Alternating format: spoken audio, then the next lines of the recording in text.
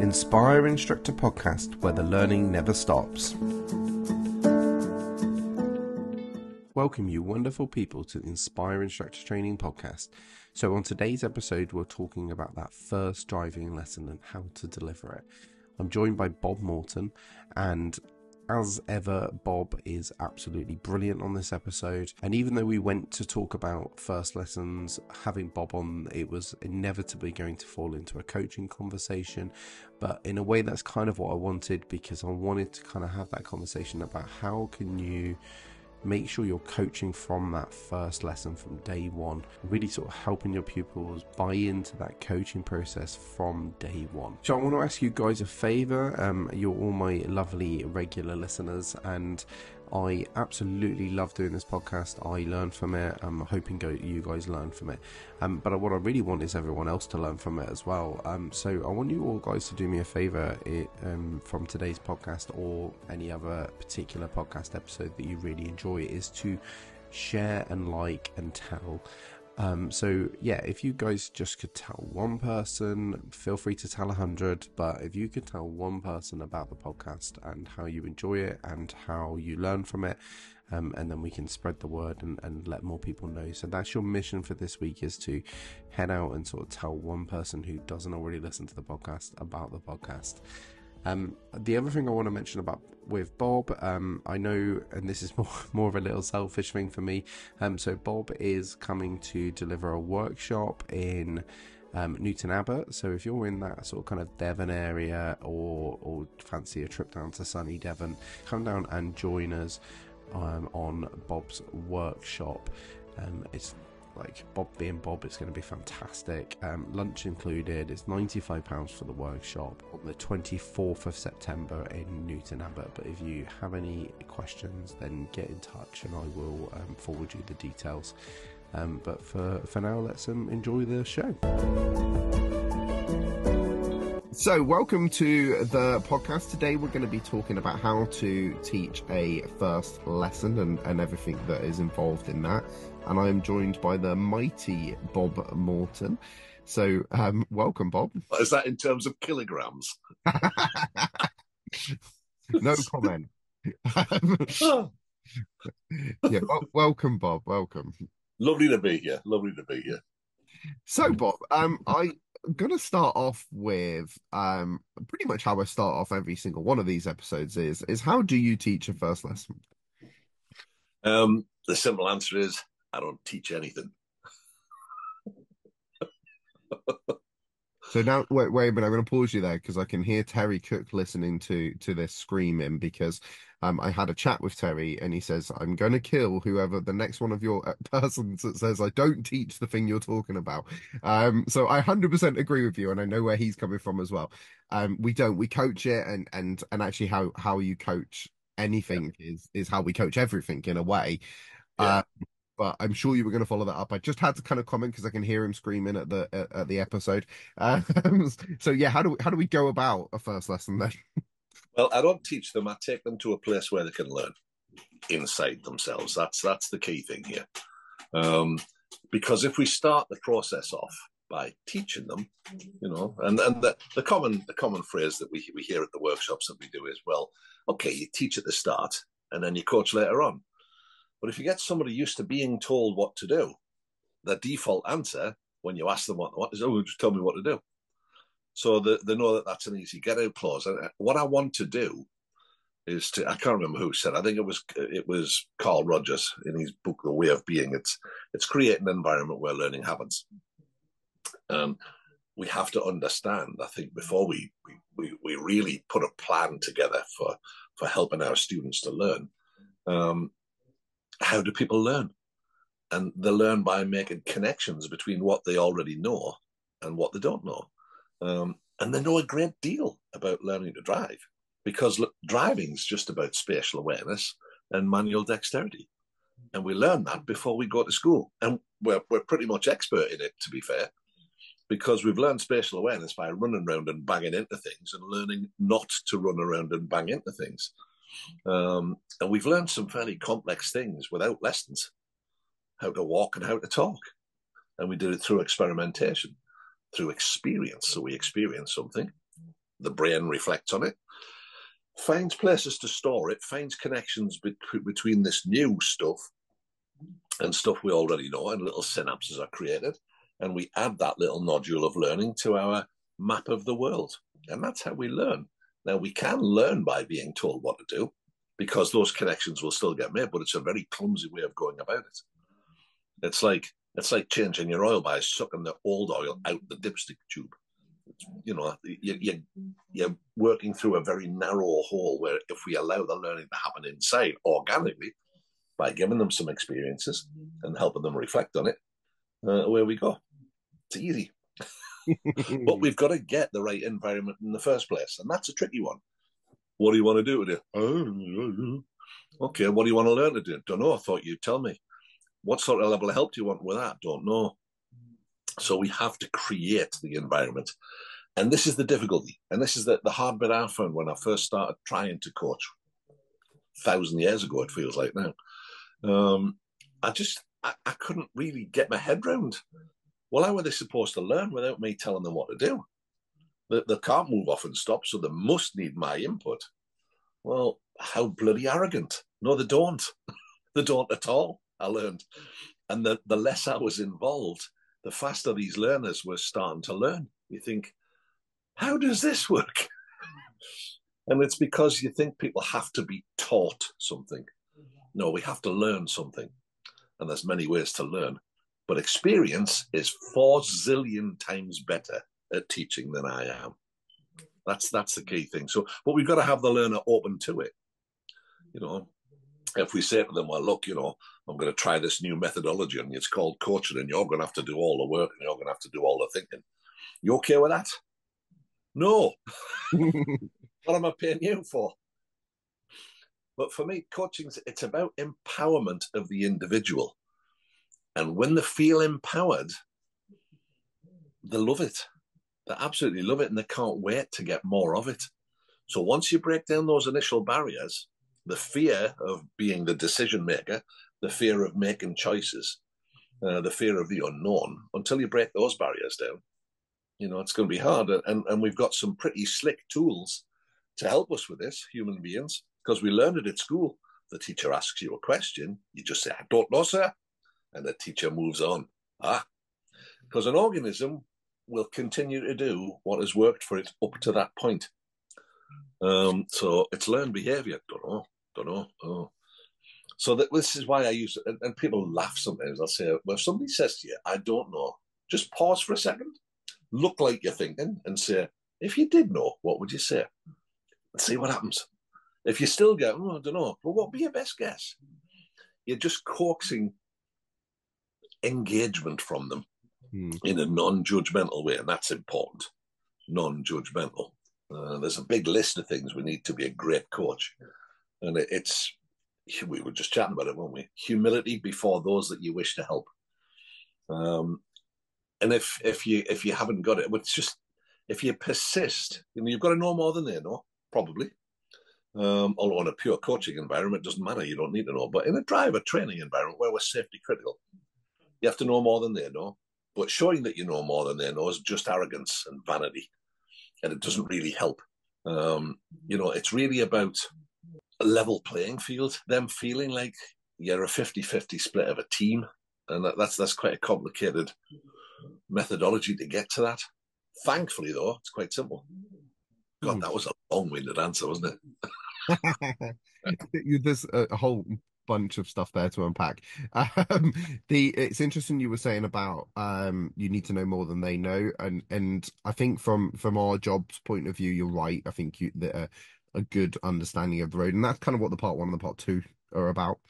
Should be, yeah. And whereas the part 3 is about coaching, really. That's what, and it should be about becoming a good coach. It's interesting with something we do on our workshops as a coaching practice is to get everybody to coach each other rather than it being role playing pretending to be a pupil. We get them to actually coach something they want to improve in their life. And it's really interesting. I find, because we do a demo as well before we start, and I find it so much easier to coach someone on a topic I don't know. Yep. because I can't be then sat there thinking, I know how to Yeah. fix the solution. And so it is actually, I think, easier. And this is the bit you were talking about how we allow peoples to sort of just experiment and have a go on their own. And it made me think of the quote from Timothy Galloway, which is performance equals potential minus interference. And we mentioned this on our workshop, and it's for me that quote is driving instructors like down. Performance equals potential minus interference, and I think if we learn that minus the interference part, Yeah. get out of the way and let learning happen rather than try and make learning happen. I think, Yeah. and I think for me, particularly if we bring it back to this sort of kind of first lesson, this I think is really crucial on this lesson because how often do people start going, well, this is you need to get this many revs, so you need to make sure it's at 2000 revs, and this is how the clutch works, and you need like a pound, you need to move your foot a pound's coin width, or I'm trying to think of all the other references people use, and all of these sort of things, and now you're trying to stuff information into the pupil who's now going, all right, I've got to do that rev thing, and then I've got to do that pound thing on the pedal, and they're all trying to remember your stuff rather than just like get out of the way and let them work out how Yeah. this thing works. I think if we look at the end of the whole process, this, remember this, this is how you do this. So we teach them with a whole ton of stuff to remember. And when we get to the other end of it, which is the test, we're sat in the waiting room. And instead of just saying to the pupil, okay, let me just help take some deep breaths, do this, let's show how to relax, remember our coping strategies that we had for this, and doing that, they're bombarding us. And now don't forget, now remember to check your mirrors, remember. And then what happens? They go out and test and they don't remember. And then we say, well, it's nothing to do with me. They made the decision, well, it's everything to do with you, bonny lad or bonny lass, because you gave them a shit ton of stuff to remember. And guess what? They bloody forgot. So we need to stop teaching things to remember and start helping them learn things that become permanently wired as part of who they are, part of their map of the world. And that's where coaching comes in. You'll never do that. You'll never get to that point. An empowered individual who doesn't forget shit is coaching is the answer. It's the only answer. Yeah. So on these episodes, I quite like to kind of get down to like the nitty gritty of what should happen. Partly because I think actually within the industry, we talk about coaching and we have these sweeping statements like get out of the way, let them learn, that Yeah. sort of stuff. And I can hear sometimes people maybe thinking, okay, but what does that mean? What do I go and do on my lesson? And again, it's hard because every lesson's different, every pupil's different. But let's say we've got a pupil, we've taken them maybe to a car park. They've never driven a car before. They're sat next to you in the car. How do you start that lesson? How do you get them to from A to B, basically? Generally, well, beforehand, I've engendered a feeling of ownership in them with the chat that we have, the contracting chat, which I'm sure we're going to come back to. And it's a case of, well, it's experimentation. How do you think you might do this? And you'd be surprised how much they know. Okay, how's that going to work then? Now, you've got to, obviously, because it's a safety critical environment, we're going to take them somewhere where it's safe to experiment. Well, let's try that then. So, how do you think you might do this? I'm going to assume here they say, I don't know. I might, in the early stages, let them off the hook a little bit by saying, well, if I was doing it, I'd be pressing that right pedal and making the engine rev a little bit, and then this left pedal here. I might give them some experiences to have. And for your viewers and listeners, if you want to see me play with that, go to LDC's YouTube channel and have a look at the lessons with Danielle. You'll see me doing that. Sometimes it works beautifully. Sometimes it doesn't. And I'll say, well, if I was doing that, I would maybe try. Do you want to try that? Yeah, okay. Because it's okay for me to give some help and set up an experience to help the learner learn, as long as I'm not giving them things to remember. And I'll have them experience it, and then we'll play around. And you'll see on that first lesson, we experiment with moving off at different speeds. And instruction, and I used to do the same. I used to say to my pupils, well, you'll struggle for the first 5 or 6 lessons, and then it'll all just drop into place. It doesn't all just drop into place. We get to a point where we can fumble our way through it. And then a little later on, we come to a busy junction and their arse falls out and it all goes pear-shaped. And it's because they're trying to remember so much. The last little piece that they need to remember is the decision-making bit, and it all goes wrong. And often, and we've all seen it, they'll pull out when there's somebody coming. You said, "Do you not see that car?" "Yeah." "What made you pull out?" "I don't know. I don't know. You know, and if we're quick, we're in on the brake. Well, were you going to go there?" "Yeah." "Did you think there was enough room?" "I don't know." And they get into this almost befuddled state, and it's because the circuit breaker's gone bang. Too many things to remember. And we're operating in the conscious mind rather than the subconscious, which is the stuff that helps us to breathe and to remember to blink to keep our eyes going and how to walk and how to talk. We need the learning to drive stuff in the back there, not in the front. Yeah, I quite an answer again. Sorry. I quite often relate that to making decisions at rate, like you said, coming out of a junction, but actually to coming into a roundabout, I think is a really good example of that, where when you approach a roundabout as an experienced driver, you just look at it and go, yep or no. But a pupil looks at that, goes, blue car doing that, yellow car's doing this. And by the time they finish that really long-winded sentence, it's all moved on and now there's a new situation. And Don't forget to look for the blocker. Oh. Yeah, exactly. And I think there's an element of they just have to experience it enough to sort of kind of take all that information in. And I think the same applies to moving off and stopping. I nearly went down a story about roundabouts then, but I realized we've got a podcast on roundabouts. Go back and listen to Lee. So yeah, I think if you link this to moving off and stopping, and actually to be fair, I think we're talking about moving off and stopping here, but for me, any sort of control with the car,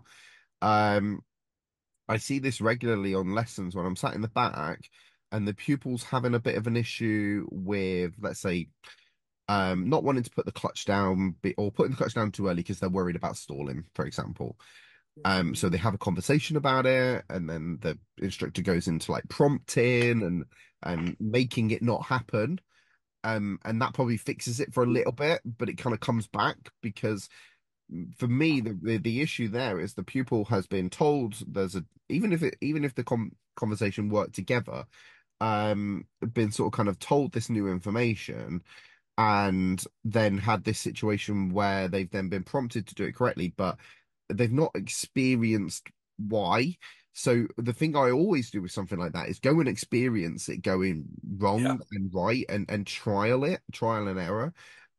So go and put the clutch down a lot later and see what happens. Like even to the point where let's brake until we stall. Like don't do it on the main road, but like brake until it's and instantly the learning happens because they've created that little nodule because they've experienced it, reflected, and now do it. And it's okay to instruct to do that if you had to. It's okay, slow down a bit more. Don't leave the clutch alone. Bit more brake, bit more. Come on, slower. Right, see how slow it'll go. Oh yeah, okay.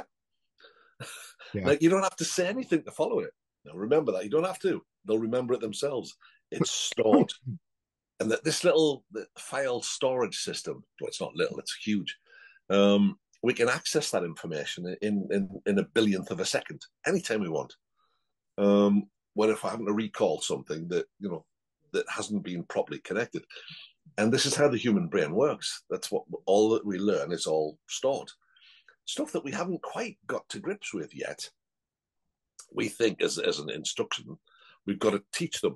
No, we have to help them make sense of it. And if you want evidence of that playing, boys and girls who are listening, every once in a while we get a weird dream that it pops up in our head and it just keeps coming back and it's quite vivid. And then one day it just stops. And the reason it stops is your subconscious mind has eventually found somewhere to store that information and made sense of it. So it goes away. That's what's at play here. So that's the bit of the brain we need to be engaging with. And I often say to people, well, look, you can do that. Because I say, well, you can't do that. You can. Well, I'm not sure. Well, go and look on LDC's YouTube. There it is. There's me doing it. Sometimes I get the argument, yeah, well, that's all right. You doing it, but I can't. Why can't you? If a numpty like me can do it, so can you. And anybody who's listening, who's thinking, yeah, blah, blah, blah, bloody coaching, nonsense. What I would suggest you do is to try it for yourself. Don't believe what I've got to say. Don't believe what Phil's got to say. The next time you're coming to a maneuver, now I'm choosing maneuvers here because they're low risk and you're out of the way generally. Just say to the learner, okay, we're going to carry out this exercise. What you're going to do is, you're going to pull up alongside that black car and you're going to reverse back in close to the curb. Close your eyes and imagine yourself executing that to perfection. Let me know when you've done. I say, yeah, okay. So was it perfect? Was it in every way? Was it perfect? No. Replay it. Go on. Have another go. Right. Was it perfect this time? Yeah. What you're going to do with me keeping you safe, because I've got the jewels and stuff here, no matter what happens, you can't go wrong. You're going to execute what you thought, what you imagined, execute that now. And as they're doing it, I'll just say, stop here. Is this what you imagined? Is this how you saw it? Sometimes yes, sometimes no. If it's no, what's your options? What could you do? Now, I'm going to assume here they don't, but I'm going to assume they go, don't know, I've got a clue. Well, okay, you could go back to the start and start again. You could put a bit more steering on, put a bit less steering on. You could go a bit slower. Choose one of them. Now, what I'm doing in that is I'm encouraging them to be part of the decision-making process. And that's key. Once they're in there, then and eventually they'll own that process. You will be amazed at the skill set your learner has that you didn't realize. And then once you've convinced yourself of that, now we can start using that skill set rather than overlaying our map of the world on top of theirs and hoping that it fits. And it does for most people. But then there's that 1 in 20 pupils that comes along that it just doesn't work for. And the reality is education moved this way a long time ago, as did most other forms of training. If the way we're training doesn't result in the pupil learning, it's about time we started training the way the pupil learns. And everyone's different. So every time you do this, it has to be different. And the only way for it to be different is not us learning 14 million different ways of doing it, is to work with what's already inside the pupil. Get the learning out. Help them connect what they already know with this new information. Stop trying to put the learning in.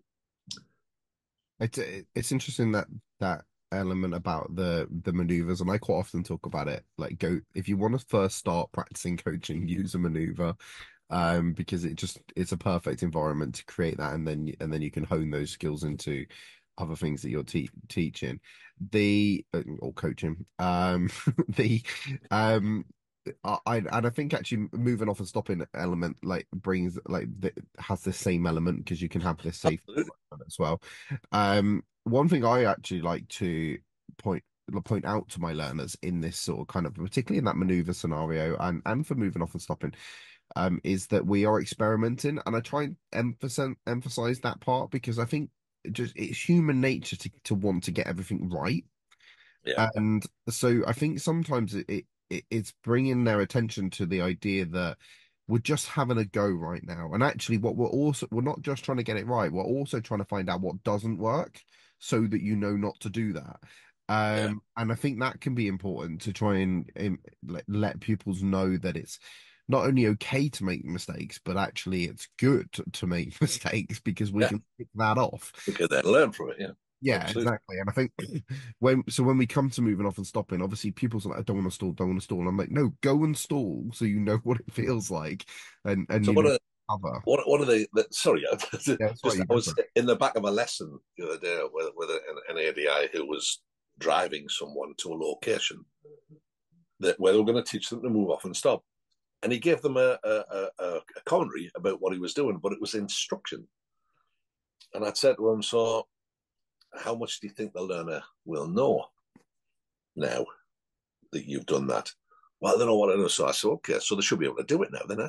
Well, no. Well, why not?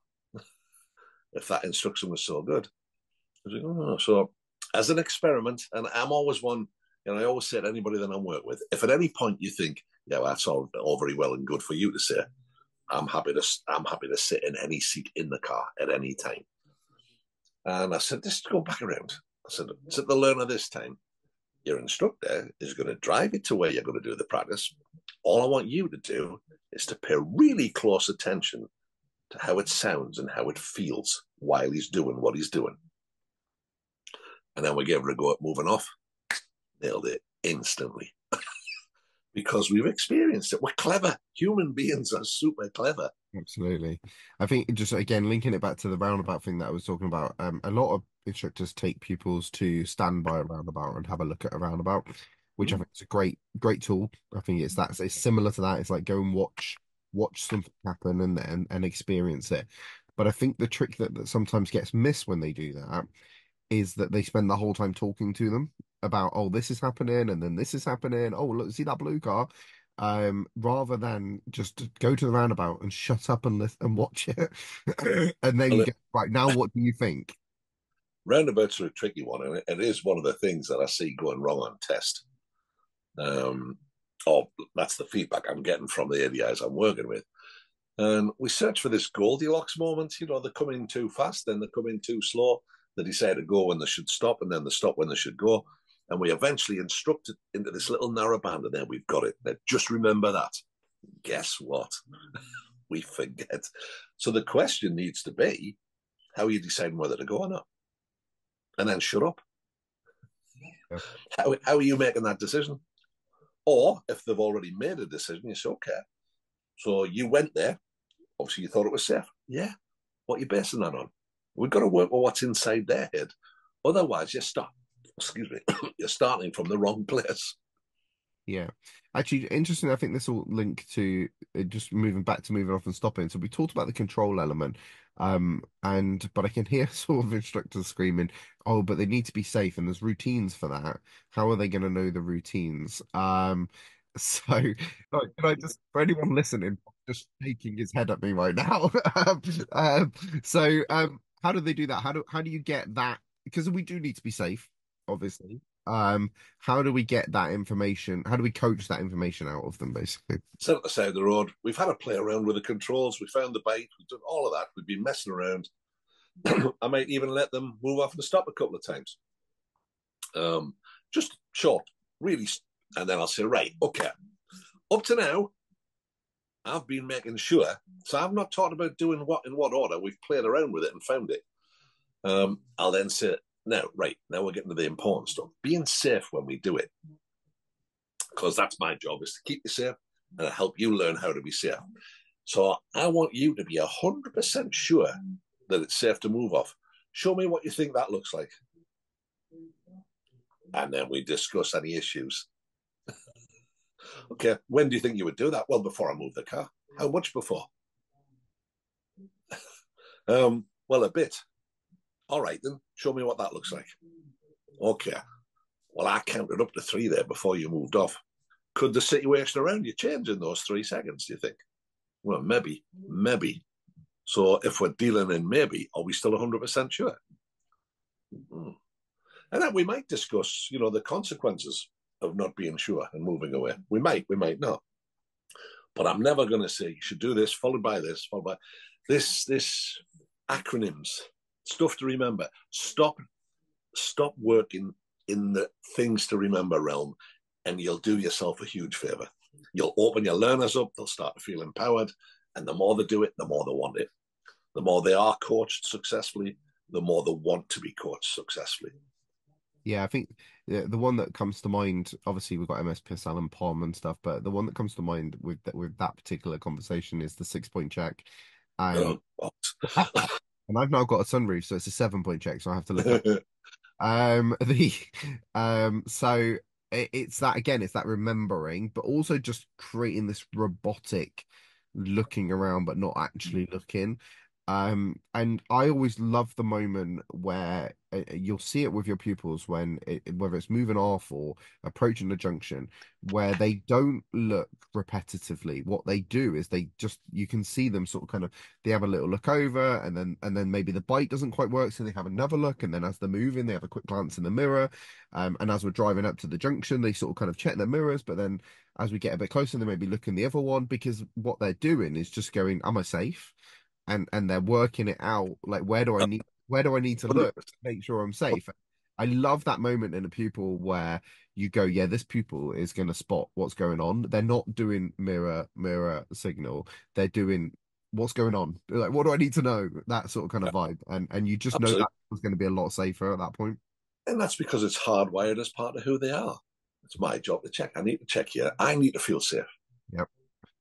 So, and it works all the way through. And I just use that as much as the time as I can. And so I try not to teach. That doesn't mean I won't instruct. I haven't had to for a long time, but I'll happily do it if I need to. And then say, did that help? There's a classic one in, it's in Claire's lessons, I think, where I was giving her instruction about something. And if you look at it, and she's looking at me like, And then I said, everything all right? She said, well, you've confused me there, you know. Oh. I said, oh. So she decides she wants me to be quiet. I said, what, you want me to be quiet? Yeah, she says, your jibber jabber is putting me off. Jibber jabber? Just, what do you mean, jibber jabber? And that's all it was. It was just noise because she didn't need it. She didn't want it. I thought she needed it. She didn't.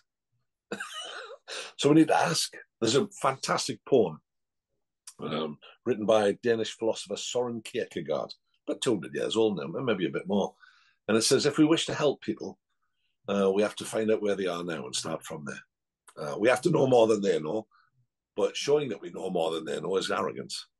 So we have to exhibit humility before those we wish to help. If we can't do it, we're not helping. It's a great poem. I mean, it doesn't rhyme now because it's been translated to the English, but it's worth a look at. Søren Kierkegaard, poem on learning. Look it up. I will look that up.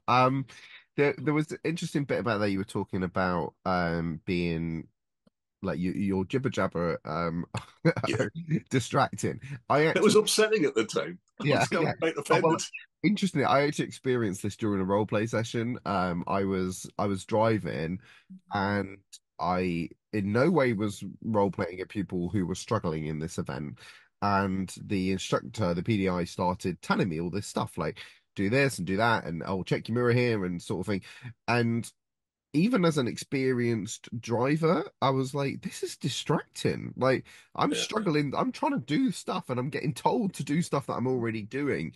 And that's kind of a really good example of how it's hard to concentrate on all this stuff that's going on in driving while someone is going on at you in your ear. So, yes, obviously there are times where we, for safety reasons, have to talk a pupil through a situation or talk them out of a situation. But I think not as much as possible, I try and reduce what I'm saying in the car, to because it just gets in the way. And I think similarly on the same lesson, actually, weirdly, we were driving back, and so I'd come out of role at this point. So now I was just driving, but I was driving his car. We're going up this dual carriageway at Slip Road, and halfway up the dual carriageway, I popped it into fourth, and he was just like, "Oh, you need third in this car because it hasn't got the power," sort of kind of thing. So gave me that information, and I thought it was a beautiful moment and I said to him, "How did you find that out?"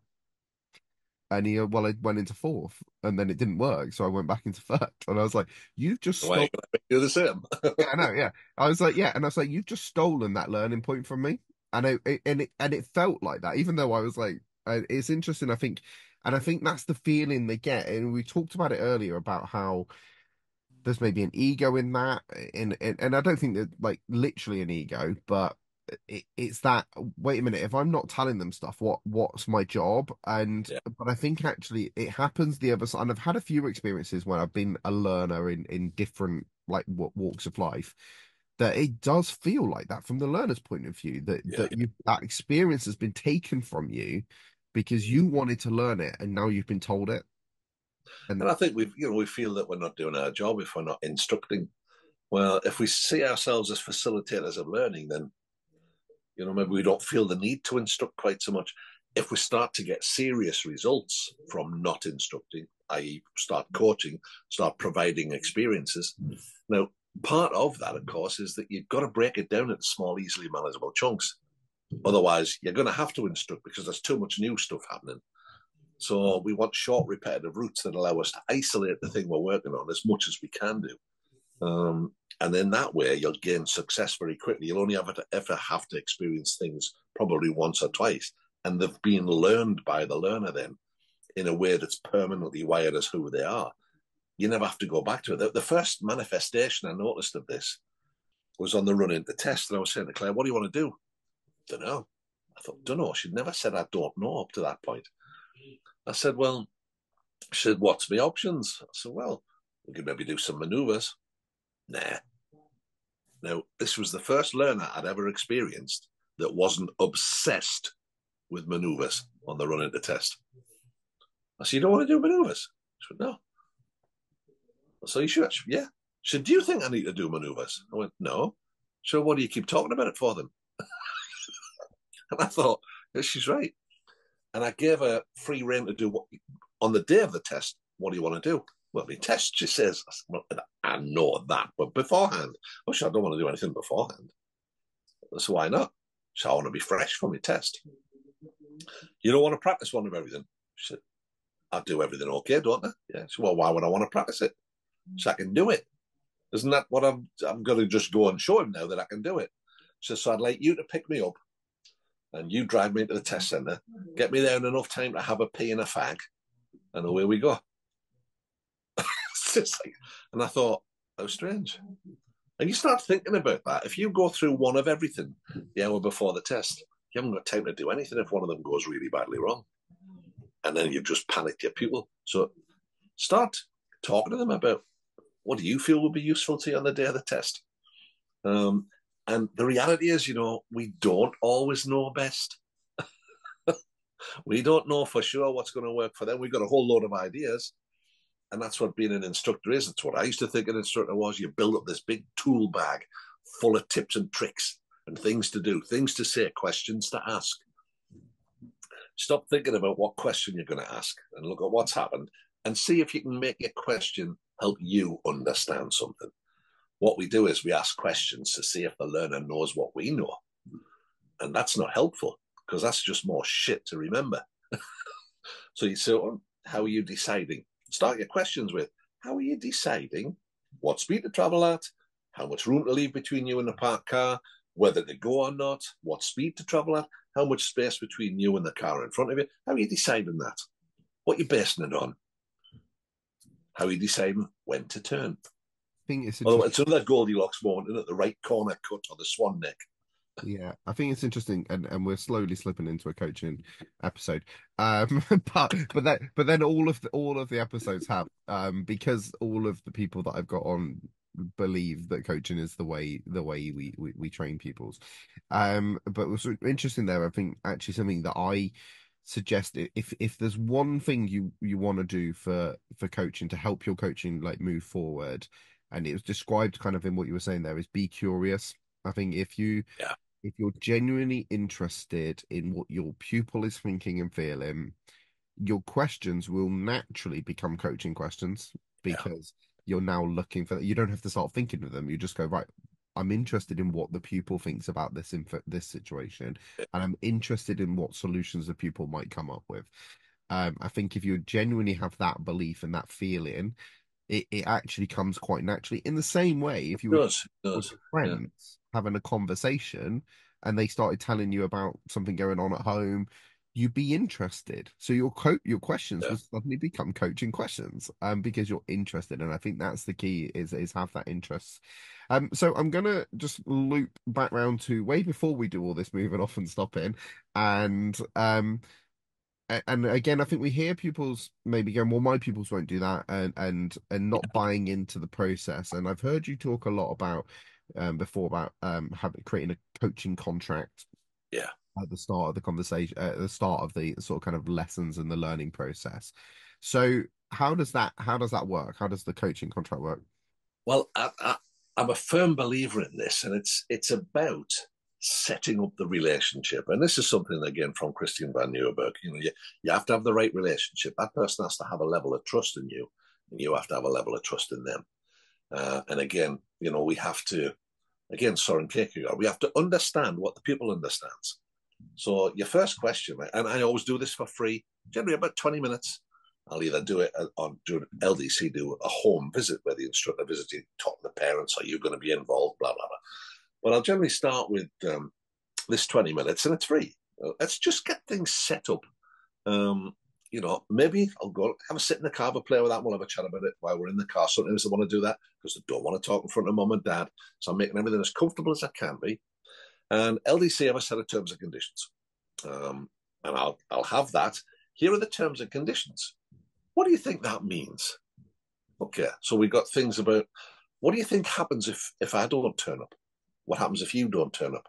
What happens if I'm late? What happens if you're late? Did you realize that if you don't turn up, I don't get paid? Oh no, they don't know we're self-employed. They think if they don't turn up, you still get paid. Oh right, okay. So what I say is, if I can fill that space, I'll not charge you. But if I can't, I'm afraid I'm going to have to charge you. Now, I've still got a little bit of a get-out clause because if they do cancel and I think, well, maybe it is, Jim, I'll generally say, tell you what, look, on this occasion, because it's the first time it's happened, on this occasion, I'll cut you a load of slack. I'll not charge you for that. But if it happens again, I'll have to charge you for the next one and this one. Does that seem fair to you? And then we can investigate. If they don't think it seems fair, then I want to know why they think it doesn't, okay. So we start with that. What happens if you're late? What happens if I'm late? What I expect from you? What do you expect from me? So I'll go through all that sort of stuff. And we don't have, no, it's not we anymore, is that I've retired. LDC don't have a time scale on the cancellation. It's just if the instructor can easily fill the slot, you'll not get charged. If they can't, so if you've got a 48-hour cancellation notice and you've got a 1 week pass course booked next week, so horses for courses. I'll then say, okay, so that's all the legal stuff done. Got that out of the way. Move it to one side. What do you want from it? I don't know. I want you to teach me to drive. Yeah, okay, great, okay. And I'm writing all this down as we go. So I've got a piece of paper that has a line down the middle. One side is what I want, one side is what they want. So we're dealing with what they want. And let's assume they go, I'm not really sure, because they've got a bit of an idea about how it's going to work. Because if you ask a member of the public what driving instruction is, well, you sit next to a driving instructor, you make a lot of mistakes, and your instructor teaches you what to do, and then you go, yeah, pass your test, and then you learn to drive. Well, we don't want that, do we? We don't want that. That's not what we're after. So I'll say, well, okay, then is it all right if I shout at you? Go, no, write it down then on your side of the paper. Write it down. No shouting. Well, if I just raise my voice a bit, would that be all right? No, right, well, okay, no raising voice. If I made you feel bad about it, then is that all right? If I can't shout at you and I can't hit you, is it okay if I make you feel like shit? No. Maybe I wouldn't use that word. But okay if I made you feel bad about yourself? No. Okay, well, what about if I was just a bit sarcastic? And I'd go through the things that they've heard about. What about physical contact? Sometimes I might need to grab the steering. So I might catch you as I'm doing that. I need you to let go and do that. Does that seem reasonable? So I've got them to a point where they're, all right, okay. So that's how it's going to be, right? Smashing. And then we both sign it at the bottom. I say, all I want from you, apart from the legal stuff, the terms and conditions, all I want is that you give me 100% all the time. That's it. And try your best. If we can do that, we're going to get on like house on fire. That's it. And then I am that instructor then following it. I will never raise my voice. I will never raise an eye. I always say, if I ever raise an eyebrow, you'll get that lesson for free. It's interesting actually, and at that point at the end is really interesting because we talk about rapport building and trust building in the car, and it's great to have that conversation. But realistically, like you said, that doesn't happen just because you've had that conversation. It's the start of it, because actually I think if you're having that conversation, the pupil's already going to feel like, oh, okay, I feel valued here. This instructor obviously cares. But you've then got to go and show them. You've got to you've got to show them that you're actually non-judgmental. You've got to show them that you and in their generally in instruction, the first thing we do is say, well, you got that wrong. So the judgment straight away. Right, well, that was good. That was bad. That was worse. That was better. It's all judgmental. We have to stop doing it. Within that coaching contract or coach, I think actually sometimes, and I've felt this before when I've heard the word coaching contract, it sometimes almost puts me off because of the word contract in there. Yeah. But realistically, like what you've just described is a conversation between you and the pupil about what's to come.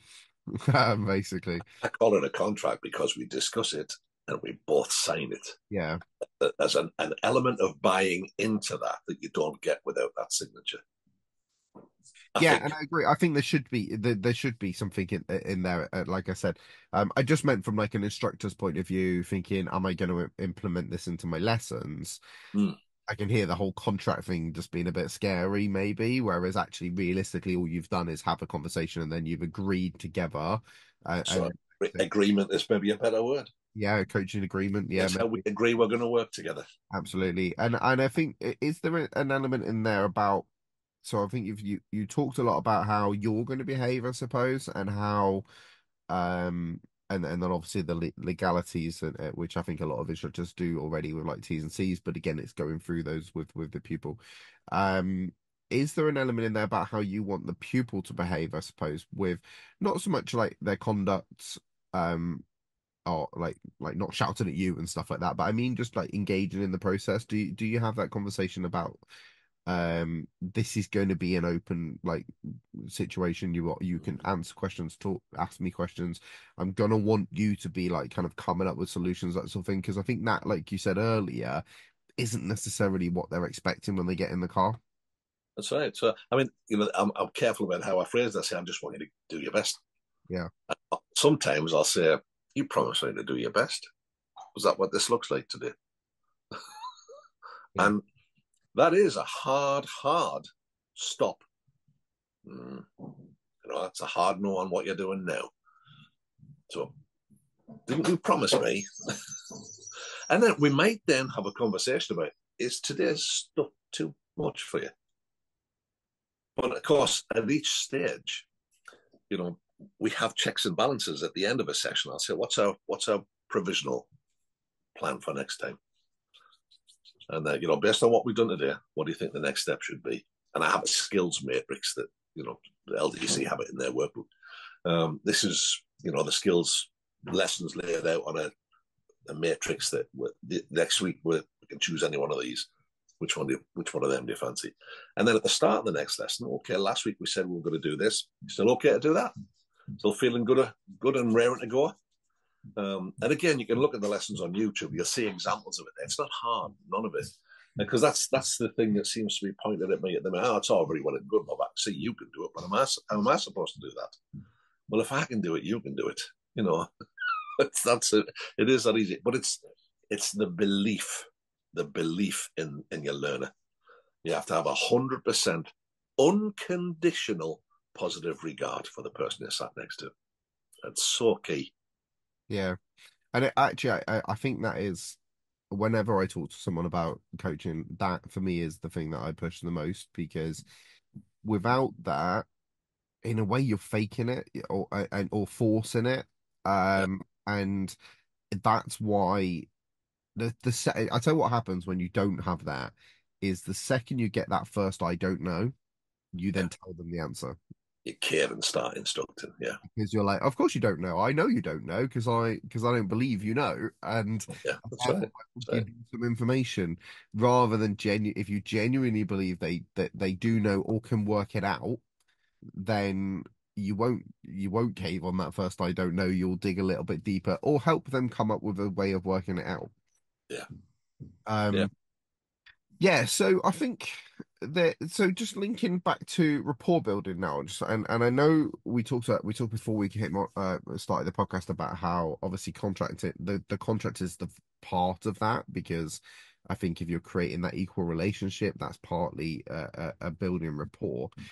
On a first lesson then, so quite often we do a bit of driving on that first lesson, like to the practice area. Do you do anything particular about around starting that sort of kind of process of building rapport on that drive? Well, I've done all of the contracting stuff before the car moves, Yeah, um, and what I'll generally do is, because I want to leave them free to focus on the sights and sounds of me driving.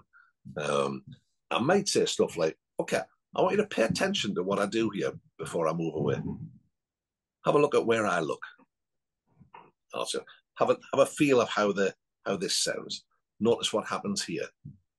So I'm having them focus on what's going on, and I try and have the drive fairly short. And then it's okay. Let's swap seats. And right from the start, it's about them discovering ways of doing it that make sense to them, because they'll stay permanent as part of who they are. The decision-making process there through the coaching hardwires it inside them, so they never forget. And there's a challenge for your listeners, or your readers, or viewers, or just count how many times you use the word remember on your next lesson. If it's more than one, stop it. So I'll then just have them, okay, see if you can set it up the way that it felt when I was doing it. Show me what you think, how many revs you need. Is that about right?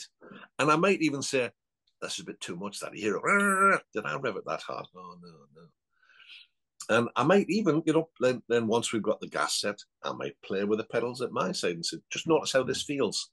Now you do it. I'm not telling them what to do. Notice how it feels. Focus in on that. So I'm they're experiencing it, reflecting, then they have a go, and we hardwire it in. And very quickly, they develop the skills. And they can choose how fast the car moves off. Right, on lesson 1, we master the clutch in that session. I'm never coming back to it a few lessons later. Oh, never mind, we'll perfect that during maneuvers. Jesus. And I used to believe that was the right way to do it. Can't believe how wrong I was. Yeah, it's getting those skills nailed in, because why would you want to go? Because otherwise we're just then creating those bad experiences, I suppose, aren't we? Because if it's not nailed in, we suddenly put them in a more difficult scenario. That's right. So, I mean, rather than have a load of instruction that I give now, I have a load of experiences that I've learned, help them to learn. So, okay, let's try this. Okay, now see if you can do that. Now this, now that, now that. And I introduce these things, small, easily manageable steps, and the master stuff. We never have to go back to it. Yeah. It's incredible. I think that's quite interesting, actually, that bit where you're sort of talking about you've got experiences that have worked with previous pupils, and I think sometimes this is maybe a like a block with when it comes to when we talk about coaching, because, well, what's the point of me having all this experience if I can't use it? And I think the point is you can. The only thing I sometimes do with that is give the pupil the opportunity first to come up with their own ideas, because actually I can imagine some of those ideas that you have, or solutions that you have, come from pupils, like have come from past pupils, like going, like, can I exactly so. And I always love it. And I always love a solution that a pupil comes up with, because one, I'm like, wow, that's amazing. But also it works so well when it's their own solution. Absolutely. So because they don't have to remember it, because it's there. 100%. So is there anything else you would like to talk about as regards to that first lesson with a pupil?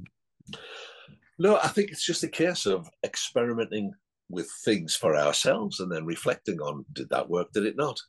If I was going to do it again, would I do anything different? Without having, I mean, instruction is there and there's no harm in using it, but try and see it as a last resort and experiment with these things when you're in the lower risk situations. When you're doing your moving off and stopping lesson, you're away from traffic, aren't you? Or you bloody should be. It's experiment with things, see what works, see what doesn't.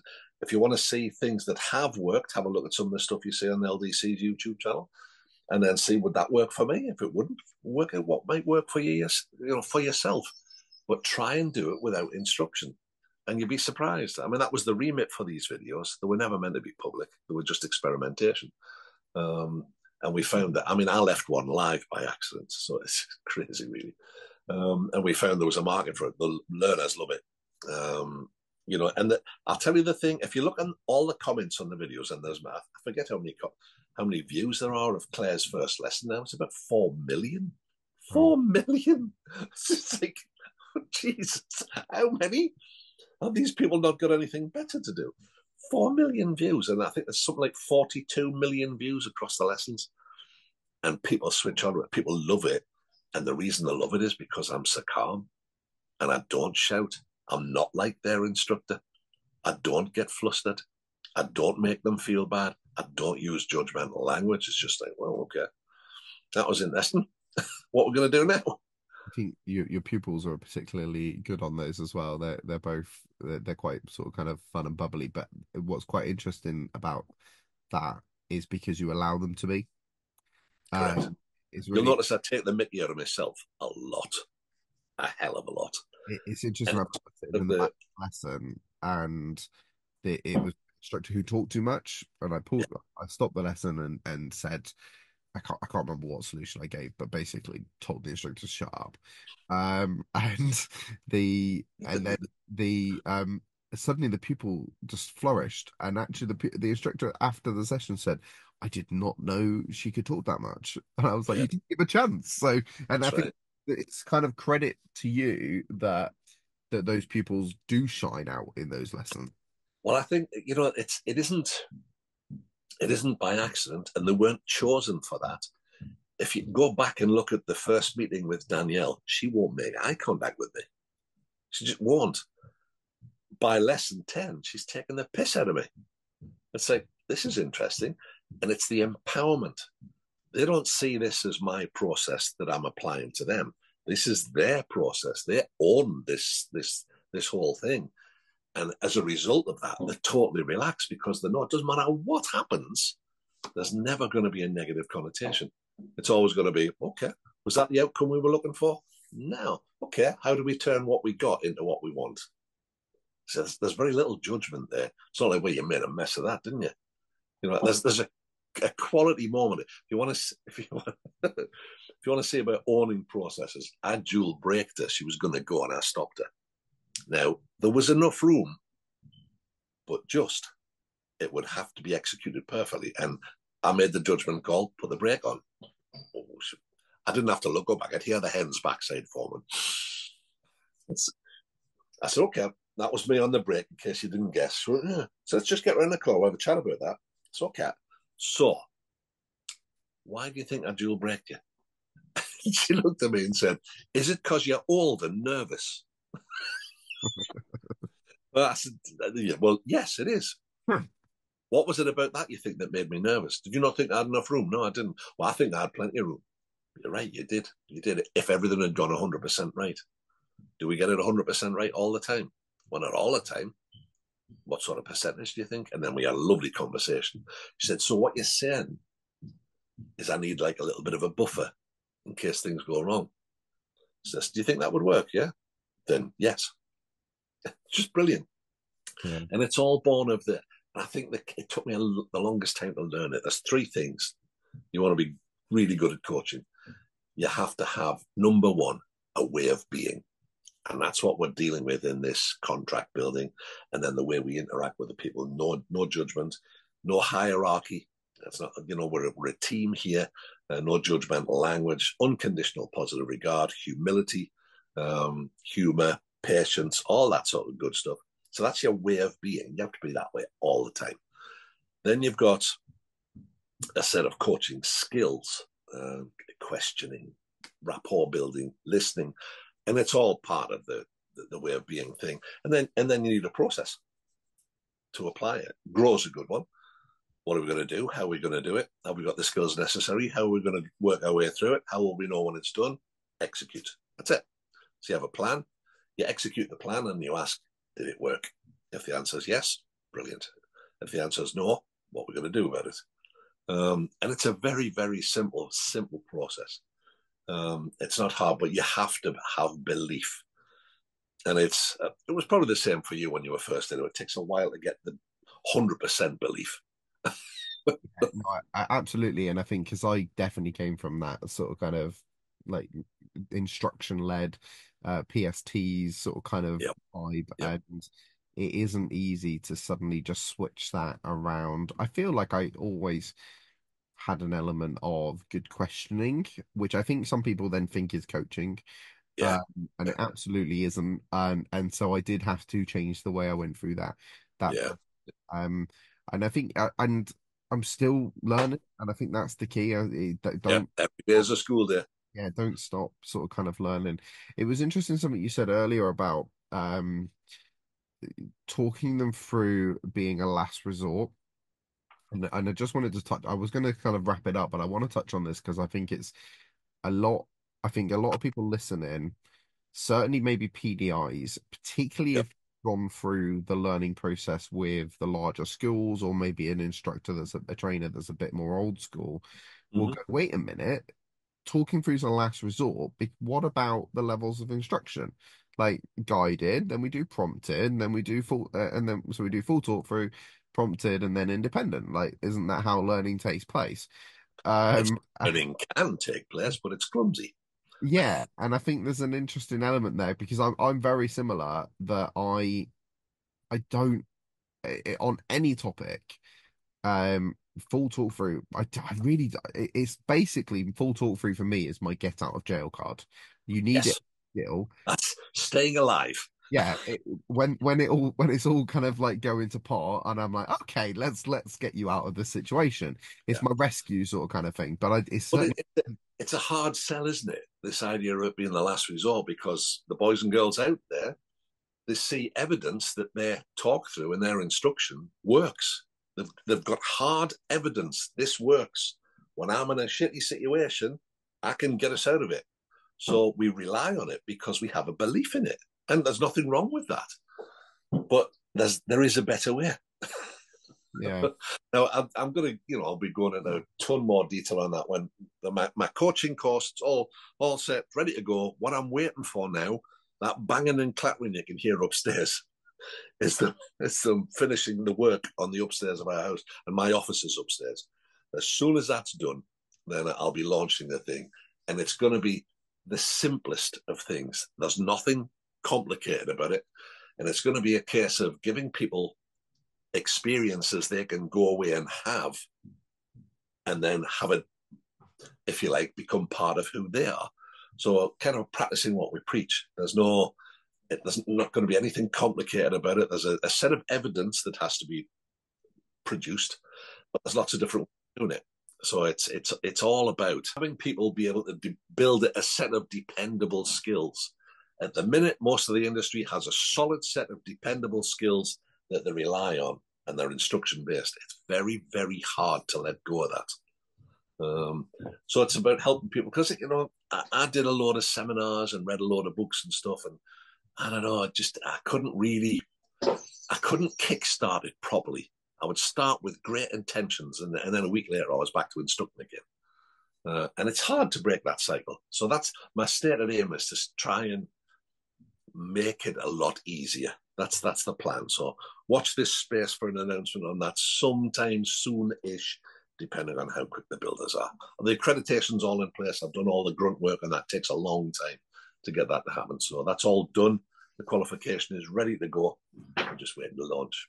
Oh, wow, I managed to get a plug in. Look at that. I was going to ask you anyway, but yeah.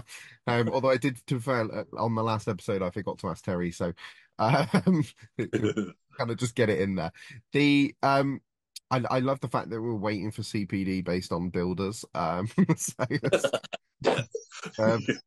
do you want to tell everyone where they can find you about clientcenteredlearning.co.uk. Okay. If you want to email me, it's bob@clientcenteredlearning.co.uk. Yeah. And I'm sure you're on Facebook as well for. Yeah. I'm here there. I don't do Instagram and TikTok and all the other newer stuff because I'm an old fart. I would love some Bob TikTok dances. Jesus. The world is not ready, Phil. The world is not ready. So yeah, thank you for coming on and joining me, and I would definitely be having a look at that coaching course when it comes out. So always a pleasure, never a chore. Thank you very much. Inspire Instructor Podcast, where the learning never stops.